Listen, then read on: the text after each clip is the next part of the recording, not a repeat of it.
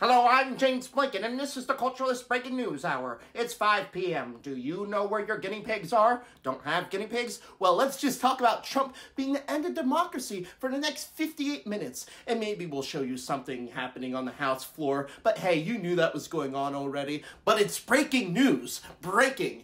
And that's what you either call a slow news day or CNN. Okay, a lot of news networks say a lot of things are breaking news, but CNN has to be the one that does it the most, so they need an intervention. So, CNN, what the fuck? Why is everything breaking? Why do you have to cause stress 24/7 with your red bar breaking news when half the time it's just the equivalent of a cat being stuck in a tree? Or you just use breaking news to keep people on the channel when you're not even covering breaking news anymore.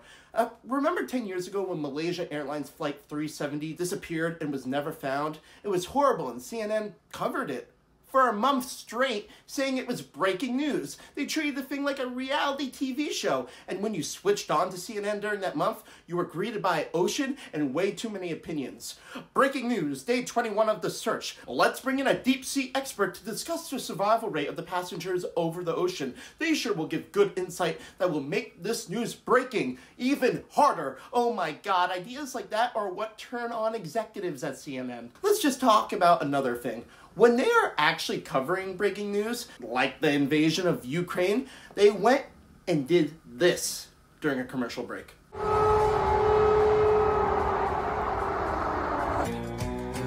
And a little bit of chicken fried.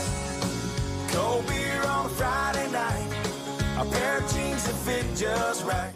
First off, whenever I hear that song now, I think of this. Or the South, or ribs, in that order. Second, a big fuck you to Applebee's. I was on the toilet for a straight day. And 3, CNN, you prove that you run your network like Love Island. You don't cut to Applebee's commercial in split screen at the start of a horrible conflict. Split screens are used for football and car chases only. What I'm trying to say is, OJ defined the split screen. CNN gets in trouble for being biased towards Democrats and hating Trump. So Republicans have Fox News and Democrats have CNN. Fuck no, you can't compare them. It's like giving a Christmas present for Valentine's Day. It's just different holiday, and it's wrong. Fox News lies, CNN just wants attention, hence the breaking news. But they don't lie, at least purposely. The point is not everything is breaking news. Chill out a bit, maybe have some more core values, CNN. Like, what qualifies as breaking news? Maybe hang up like a sign in the office, like it's a lower school classroom or something. Anyways, that's all I have today. This has been The Culturalist. I'm James Blinken, and thanks for watching.